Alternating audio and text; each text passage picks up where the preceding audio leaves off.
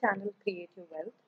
Before we start today's audio, I would request you to subscribe to our channel if you have not done.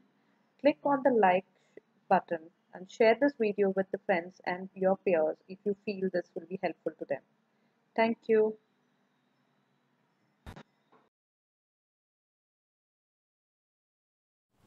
The elephant starts to march to the new drum. Tracking the recovery of the market was not easy. After 2000, the market was dull for 2 years, and that was the time most fund managers used to find some of the best stocks in the market. The non-banking financial companies, HDFC, decided to take its chance and launch HDFC Mutual Fund. When the market was at its best avatar, the mutual fund was launched after the hole in the dot-com business became visible to the investors. It was the time when the market became aware of the technology companies and may not have the growth potential as projected earlier. The good part about this exercise was that this was the first NAV of the HDFC's equity fund came out in September 2000, by which time the dot-com-led boom had already collapsed. Sanjay Bhattacharya, the Chief Investment Officer (CIO) at HDFC, was caught in the backwaters of whatever remained in the broken market. Somewhere he thought that his entire burst was temporary and the rally would be back. In December 2000, a newsletter of HDFC Mutual Fund deserves a special mention here. The year gone by has been a rough ride for equity investors, with very few safe havens. Coming off the back of the spectacular appreciation in the tech stock in 1999, it is easy to suggest with the benefit of the hindsight that Humpty Dumpty may have been a little bit unsteady atop his perch. What is particularly galling is that the market did not seem to discriminate between the good, the bad and the ugly. None of the blue chip companies were also spared from this. In its current mood, Dalal Street seems absolutely certain that the end of the world is near.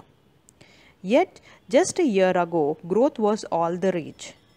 Well-heeled analysts were busy coming up with new metrics of value growth, even though the corresponding cash flows may not have been quite as impressive. In March 2000, the most conservative equity strategies recommended a 30% allocation to the tech stock in a diversified portfolio. Most others were considerably more exorbitant. Today, it is difficult to find a man who can argue the case of taking a significant bet on a high-quality IT stock. So, what has gone wrong with the market since? The newsletter ended with a more optimistic note saying that out of this carnage, the good stock would eventually rise above the bad times.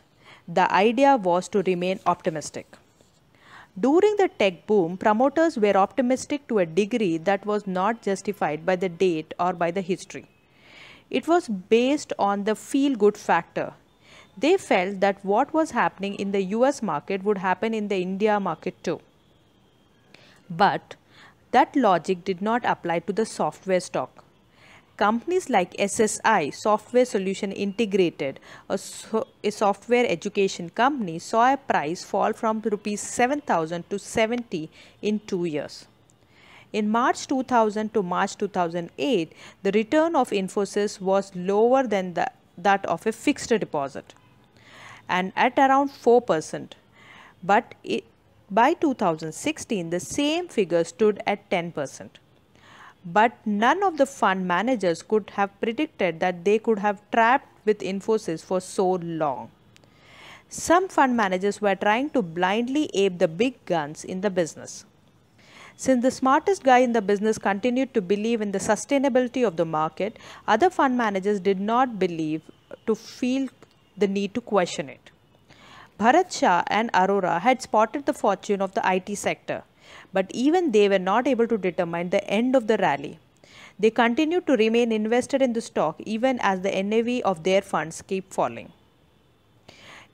On 25th August 2004, a landmark development occurred in the Indian stock market. Tata Consultancy Services (TCS) was one of the oldest Indian software companies. It went in for listing. Despite the fact that the software companies had lost out on a lot of market capitalization, TCS' own reputation for promoters' competency had hit rock bottom. The company was being looked at favorably. After almost 4 years, professional investors were once again hopeful of the software industry. The stock was listed at rupees 1076 and has returned 19% on an annual basis over the last 12 years. As on 11th August 2017, the stock traded at rupees 2494 with a total market capitalization of 4.77 lakh crore rupees. Over the last 10 years, TCS has turned around to be the clear winner in terms of the size and returns. While a few companies like Wipro had lost the market capitalization, but it is HCL Technology Limited that has given the highest return in the IT space since 2004. The stock went up by 11 times over the last 13 years, that is 2004 to 2017. In the last 10 years, the stock has gone up by 18% annually as compared to 16% for TCS. In August 2017, HCL had a market capitalization of 1.22 lakh crore rupees.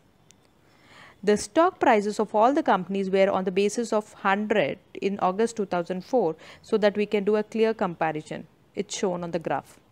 The value of the stock differs from each other. Hence, to compare them, we need to align them to the same base value, which is normally taken as 100. In the graph, August 2000 is 100. All these companies now start at the same point. In August 2016, HCL and TCS price moved fastest, and they have been in the movement for the trend of this share price. The advent of TCS got other software companies back into limelight. The Nifty 50 was up by 38% during 2004 to 2007. The IT index returned 30% during the same time. But the most of the stock was still underperforming. We will continue with the story of the tortoise and in the next chapter. Thank you.